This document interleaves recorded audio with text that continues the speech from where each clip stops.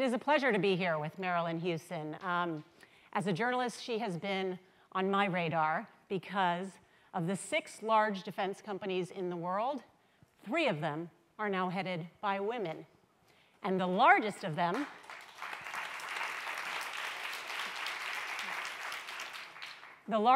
is Lockheed Martin, and their new CEO is Marillyn Hewson. Welcome. Thank you. Thank you, Nora. Just to refresh everybody's memory, too, how big is Lockheed Martin, and what do you guys do?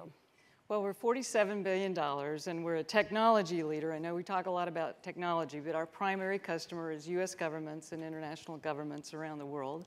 And what we do is global security, products and services, so we help protect citizens, and then we do a lot to help in terms of vital services for citizens through the civil agencies.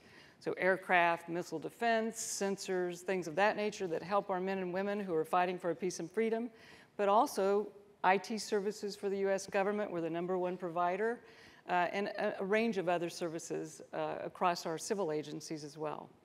You know, some people look at the defense industry and say it's the ultimate boys club.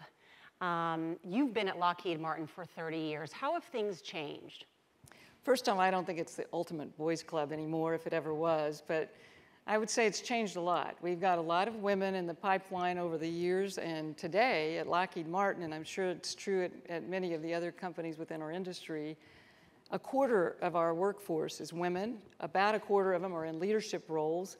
We have women that are running large businesses. For me, you know, our largest business area is run by a woman. We have a $9 billion business out there. We also have women that are running $4 and $5 billion businesses, our CIO, our chief counsel, so the whole range of senior leaders. And then throughout the business, there are women all across the 5 business areas in space systems and aeronautics and the IT business, as well as in our missiles and fire control and our mission systems and training business that are run by women. You and I talked, and the F-35 is the largest weapons program in U.S. history. It's been criticized for its waste and abuse. I want to let you talk about that and respond to that criticism, but I also just learned that program is headed by a woman. That's correct. That's correct. Lorraine Martin, and that's 15% of our sales, so a very large program that's growing dramatically over the next several years. Respond to that criticism that it has been a program that has been wasteful. I mean, it's a huge expense. Well, the F-35 is a very important program. This is a joint strike fighter. It's the next generation multi-role fighter. It's going to replace a lot of the current generation fighters.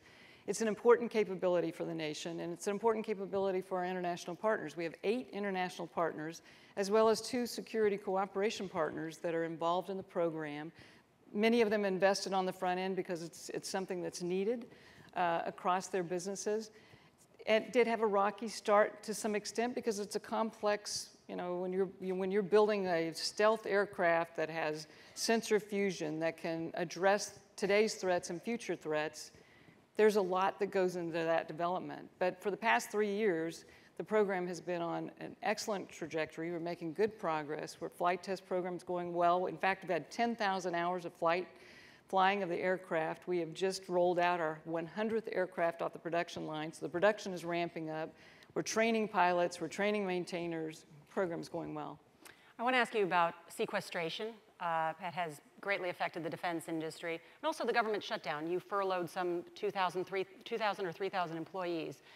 When you see that a deal might be struck by the end of today, how much pain, though, has been done, and are you worried that this will only be a short-term fix? Well, it has been painful, and unfortunately, we have 2,000 employees, over 2,000, that are on furlough today. And that number will grow the longer that the government stays shut down. And that's just our company. I mean, this is affecting the entire, you know, the U.S. government employees, as well as all of the suppliers and the industries that support the U.S. government. And, of course, our citizens. I mean, everybody's impacted by this government shutdown, services that are provided. So it's a very serious situation, and one that we're very much troubled by. I am encouraged, as you said, Nora, that it looks like that we're going to get to some kind of a deal, and hopefully very soon, maybe as early as today. But that's just the first step. I mean, there's more to do. But when Marillyn Hewson of Lockheed Martin calls up a member of Congress, they take your call because you're with Lockheed Martin and you're Marillyn Hewson and the Defense Secretary. What kinds of concerns have you expressed to them? Well, a lot of what I've been talking to our lawmakers about is this whole issue of sequestration, this across-the-board cut, and it's a law right now, and it's a policy that is not good for our nation. It's not good for national security. It affects not only the defense, but non-defense capabilities. When you just do across the board with indiscriminate to what it impacts, that is not good business. And we need to address our long-term fiscal problems in this nation. We certainly have to address that, but we need to do it in something that lines up with our national security strategy, with our strategy for providing citizen services. We need to recognize that these are jobs that will be impacted that are high-paying jobs, high-tech jobs. Much of what the defense industry and other industries do that support the U.S. government are innovation and technology that has far-reaching help across the nation. You think about GPS. I mean, you know, when you get lost and you need a nav system in that GPS, I mean, that is a system that Lockheed Martin has provided, and we're working on the next generation of that. When you wake up in the morning and you pull out your phone and you want to know what the weather is, we put those NOAA satellites out there that allow you to do that. The air traffic management system that allows you to fly safely around the nation, Lockheed Martin is involved in that. So it's much more than what many people stop to think about as how far-reaching this is for our nation. You were number 4 this year on the most powerful women list. When you look and see that you're number 4, what do you think? I think it's a great tribute to Lockheed Martin. It's a strong company we have a very broad and strong portfolio. We're performing well as a company, and I have certainly the privilege to serve in the role as a CEO. So I think it's really a tribute to the 116,000 men and women of Lockheed Martin that the company is recognized in such a way. Mm-hmm. Something interesting I learned about you is that your father died when you were 9 years old, and there were 5 children, and your mother, a single mom who worked and raised all 5 of you. How did she do it? My mom's amazing. She's living today. She's 94 years old, still lives alone, and is just an incredible woman, I would say. But she had children between the ages of 5 and 15 at a very young age that she worked 2 jobs and worked her way and always told us we could do anything that we put our minds to as long as we worked hard. And I think instilled in her children and through her resilience and her determination, I think has just done a remarkable thing. And I know you all probably think of your parents as role models. Certainly, she was a role model for me as I faced challenges in my business. And I always had her say, you have a job to do. It's your responsibility. Just go do it. And so, self-talk says, you have a job to do. Just go do it. One of the great stories about Marillyn is that her mother would hand her a grocery list. She was in charge of getting the groceries for all her brothers and sisters, and hand her a list which had about $7 worth of groceries, and she would hand her a $5 bill and say what? And she'd say, I'm sure you can make this work and bring home. So taught me at a very young age how to economize and look at the prices on things and figure out how to do that and manage through it. And so her expectation was, I don't want to hear excuses. Just handle it. Mm-hmm. And what do you think are the leadership lessons that you learned from your mother in growing up that way? Because it sounds like you were very independent at a young age and you had a lot of responsibility at a very young age. I would say that's what it is. I was the middle child, but the oldest girl, so I had 2 younger daughters. And my mother, overwhelmed by the situation with 5 children, she had to figure out the financials and run the household in that way. So she basically said, I need your help, look after the younger daughters. So, it taught me that sense. But the other thing that it taught me was self-reliance, because this was knocked the props out from under her at a point in her life when, she was, she had, my dad was a successful man, and all of a sudden there she was. And I think it taught me that nothing's forever, and you have to look out for yourself. And I became much more self-reliant, I think, as a result of that. You have been at Lockheed Martin for nearly 3 decades. You had 19 different positions. You moved your family 8 times. That's a lot. Why did you do that?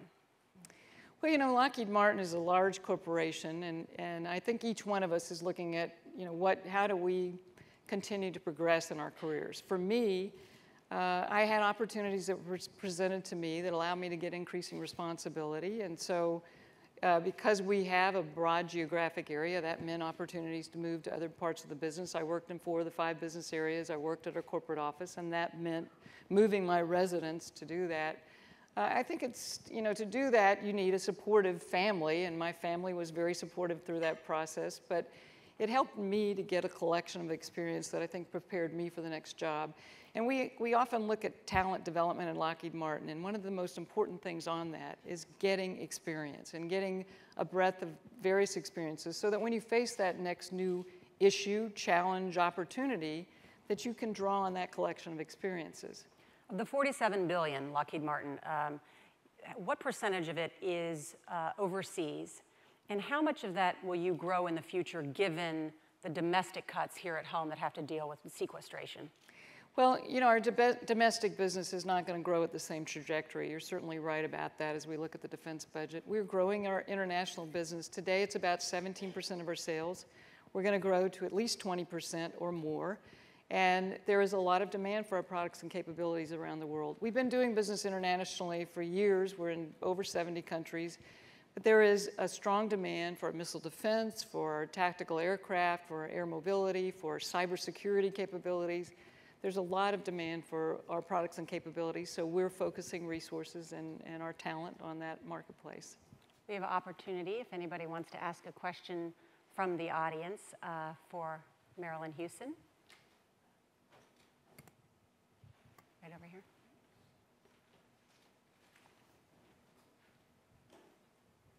Karina Strella, Egon Zender. In the role I'm in, I have the privilege to see succession planning across a large number of corporations. Yours is somewhat unique with a number of women in very key roles, running very large parts of your business. Can you talk a bit more about how that's transpired over the years, how that came about? Sure. Talent management in our business is very important, and as it relates to succession planning to move into various jobs. And we've put in place very significant programs across our businesses. But at my level, my top team, we look at our general manager and program manager capabilities, the whole pipeline of leaders moving into various roles on an ongoing basis. We look at not only who's ready for the next job, but what kind of leadership development do they need? What would be the right moves for various people to be moved into the next job? So it is ingrained throughout our company. We've set in place a set of leadership behaviors that we look for across our leaders called full spectrum leadership, and we look for getting not only people that can deliver results in the business, but also have the whole range of capabilities, from shaping the future, from looking at how to build effective relationships, from modeling accountability and ethics and their performance focus, so how they work effectively with teams. And that's the kind of thing that we look for getting experience and developing people to move forward in. I think, I'm certainly a product of that succession planning process because of, as Nora said, having the opportunity to move to a lot of different locations within the business and a lot of different positions across the business. And that's the kind of experiences that we're trying to get in place so that we get our leaders ready for their next job. I think we have time for just one more question right over here.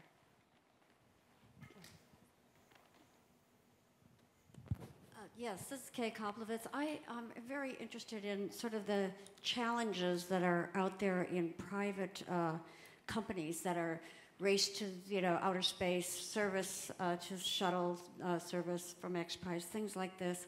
Do you see this as a good innovation for your business, a challenging innovation for business that you might have? What are your thoughts about sort of the private enterprise challenges that are going on to solve some of the issues that we have in space? Well, space business is a very important element of our business. We've been involved in it for many years, both from launching space vehicles as well as, building satellites and putting satellites out across the world. We're working on Orion, which is, the next human exploration vehicle that's a replacement for the shuttle. So we're involved in a lot of those activities. There are a lot of companies that are looking at ways to move forward in that. If I understand your question, my view is that as private industry and other industries move into that space, I think it makes sense. Technology for our country is so critically important, and innovation, that when we invest into those areas, that's what's going to make us stronger. A lot of products that have come out of the space business are what we use today. So it's a critical area. We love competition. So, so I think competition is what our business in the United States is based on. And so I think it's very healthy, investing in technology and competing and getting the best product forward. Marillyn Hewson, thank you so much. Thank you.